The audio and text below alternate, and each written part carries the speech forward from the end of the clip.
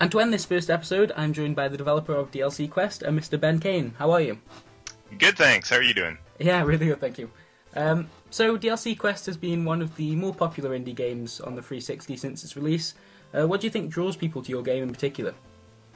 Honestly, I think a big part of the appeal on the Xbox Indie Marketplace is just a catchy-looking box art.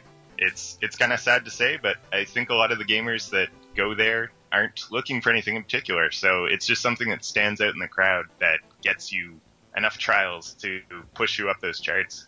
I'd like to say that it's maybe some widespread feeling of gamers thinking that DLC has just gone too far and they're really looking to stick it to the man, but I don't think it's anything as complex as that. It's probably just box art. Yeah, the indie section on the Xbox Marketplace is pretty crowded and there's plenty of bad games on there. How do you make sure that you're not lost amongst them? Really, I think the best thing you can do is have a strong launch. The way the marketplace is set up, the games that are performing better and getting more downloads and better ratings are the ones that gamers are more likely to see. So if you can have a strong launch and propel your game up those charts, then they're more likely to get those downloads again, and they basically kind of stick there. It's this weird scenario where the rich get richer, and if you aren't noticed right off the bat, there's a good chance you'll just sink and never be seen again. So publicity when you first start your launch, is that key? Did you have to try and contact a lot of different publications, try and get your game out there? Oh, absolutely. This is definitely one area where I don't think anyone's got it totally figured out, and I'm certainly not the one who knows the most about it, but I try out new things all the time just to see what sticks. One thing that I found particularly effective is to stay really active on Twitter.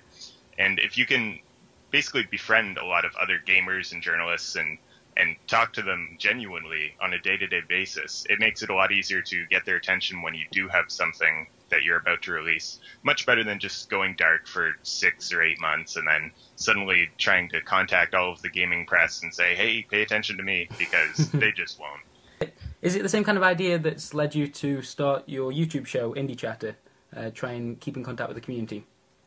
Yeah, that was absolutely one of the main driving philosophies behind starting Indie Chatter. It really is sort of an experiment in sharing what I'm working on and keeping in contact with more and more fellow gamers, honestly. I'm not entirely sure where it's going, and I may not have had totally concrete reasons for starting it up, but definitely one of the prime drivers was just the idea of staying visible when I don't have a game that's imminently on the release charts. Sure. And I guess with you being a one-man team, it's quite nice to make sure that you've got a community around you and you want to be part of it, not just like you say, wait until your game comes out and then be, hey, look at this kind of thing. Yeah, it's nicer to be a part of a community rather than just someone who releases a product and then disappears again. Sure. And now 6 months later, you've just released DLC Quest on the Mac App Store. How's that been going for you? It's been going spectacularly well, much better than I could have expected, really. One of the strange things about it was the game actually came out on Mac back in February when I launched it on PC. I did kind of this dual launch on Desura, but Desura doesn't really have a Mac client going for them, so they don't drive a lot of Mac traffic.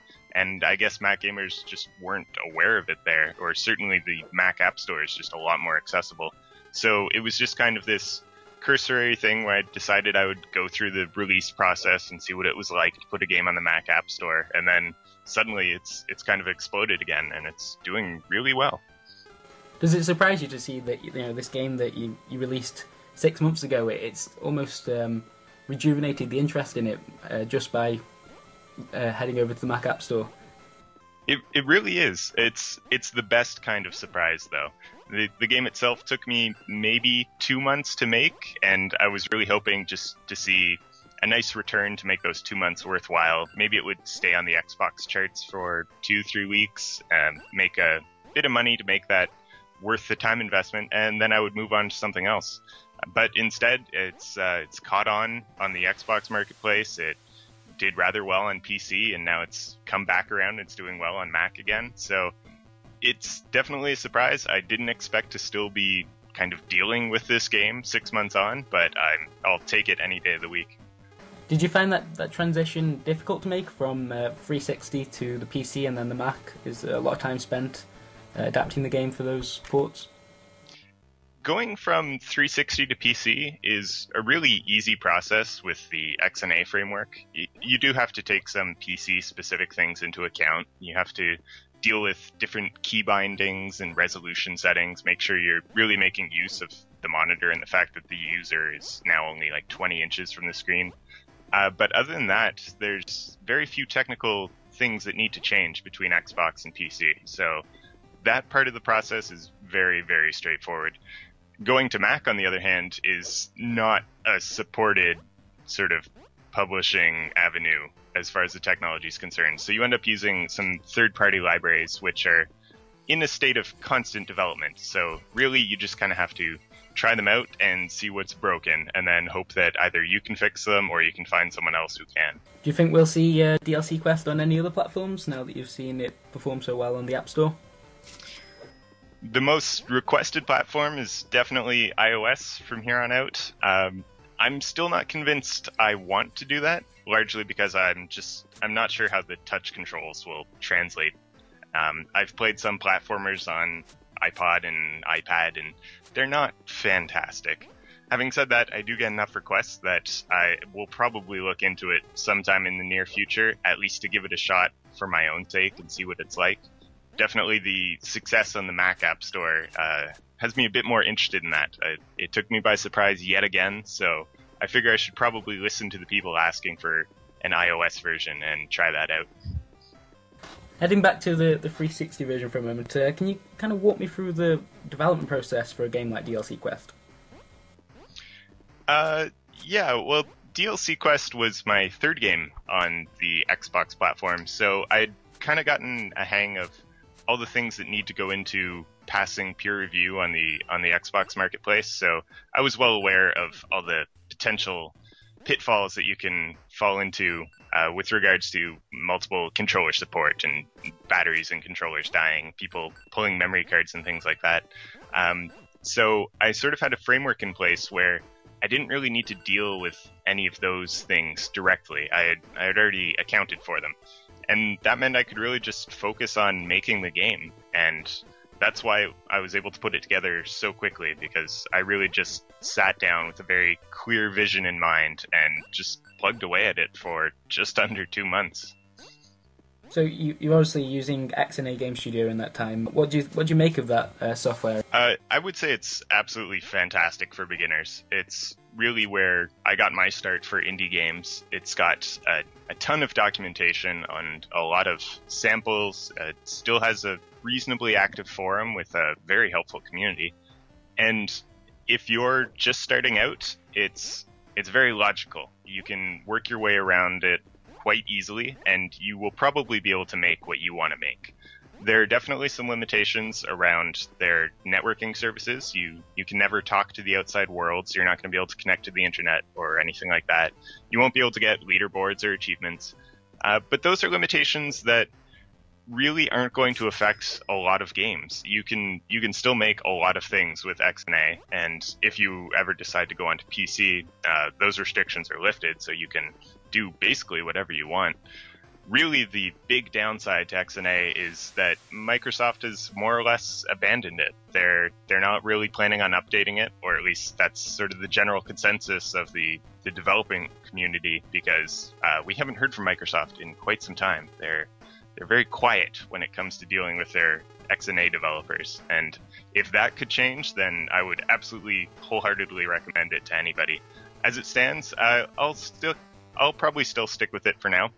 But yeah, if you're looking to get into it, I'd just be aware that Microsoft is kind of pulling out their support.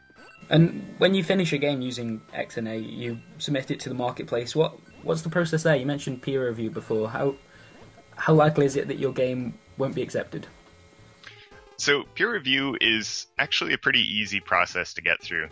The idea is that you submit your game, and then other registered developers will run it through a checklist of various issues, and if your game doesn't fulfill all of those requirements, then they'll issue a fail, and it only takes 2 fails for your game to never see the light of day.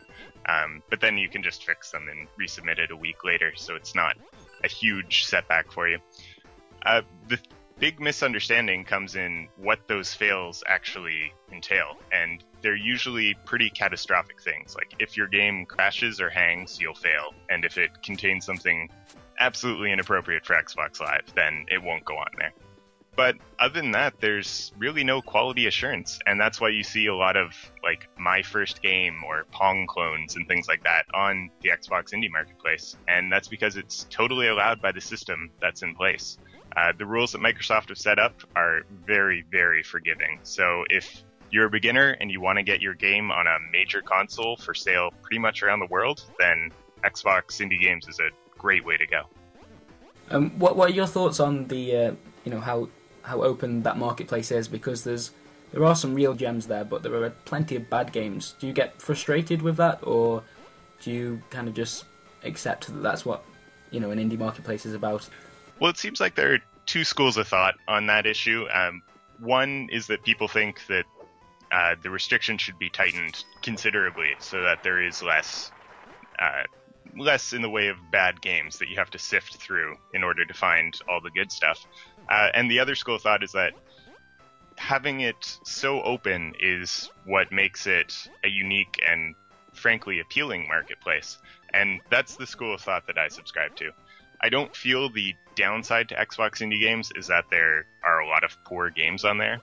If anything, I'd say the downside is on the presentation side of the marketplace for the consumer who's looking for games. If they have to sift through all the bad stuff that's there, then maybe the marketplace interface is doing something wrong. You can easily float good content to the top without having to prevent all the other content from ever making it to the marketplace. There are better ways of dealing with it. So I'm happy that it's open. I think a lot of good developers have gotten their start there, and their first games are definitely some of the ones that you might say shouldn't see the light of day. And that's the kind of thing that you don't want to discourage. So I'm happy having everything on the Xbox Indie Marketplace, like warts and all. And yeah, just to wrap up this interview, is there anything you can tell us about the future of Going Loud Studios? I know that you're busy working on a new game at the moment. Yeah, the future of Going Loud Studios is largely dictated by what I choose to do with myself. And for the foreseeable future, I'm still planning on working on my own. So that means that the games I come up with are probably still going to have my style of humor infused in them. They're also probably going to be fairly simplistic because I do run a one-man show, so I'm responsible for all of the programming and art, for better or worse. And other than that, it's going to be games that I personally want to play. I'm definitely in this to make the games that I want to make. You're not going to see me put out a Minecraft clone, that's for sure. And other than that, the best way to keep up with what I'm doing is just try to find me online in one of my many manifestations. If it's on Twitter or YouTube or a blog, I try to be around. Brilliant. Well, thanks very much for your time, Ben. I'll make sure to include a link to Ben's YouTube show, Indie Chatter, his Twitter account, and of course GoingLoudStudios.com. Yeah, I really appreciate you stopping to have a quick chat. Thanks for having me.